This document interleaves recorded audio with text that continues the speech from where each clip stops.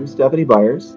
I represent the 86th District in the Kansas State House of Representatives. I'm Tori Gleason. Pronouns are she, her. I'm actually a chiropractor in Western Kansas. This bill on a ban on trans girls in sports doesn't promote equality. Matter of fact, it does just the opposite. It targets a specific group of individuals and tells them that they are not worthy. And it's not just sports, it's every aspect of their life to where they feel like they can't exist, not on a field of play, not on an intramural court, and not even in a doctor-patient relationship with their family. We keep showing up because we have to for those 12-year-old kids out there that Stephanie and I once were.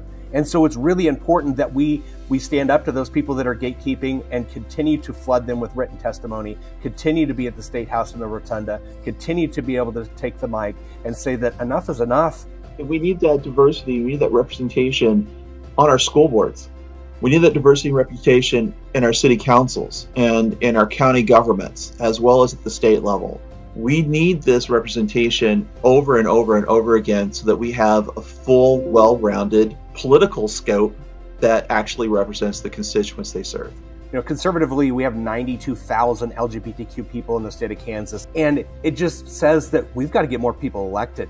We've got to get more people that feel empowered and equipped with the tools through like Victory Institute's campaign training and other things to say that I can do this. You know, when I ran for office in 2020, people said, "You're not going to win. You're a trans woman. Democrats won't even vote for you." I won 55.4% to 44.6%. I think that makes a big statement. I think the honesty and authenticity is what people are looking for in a candidate. They want people that are going to come up there and be honest with who they are and how they can benefit the people they serve.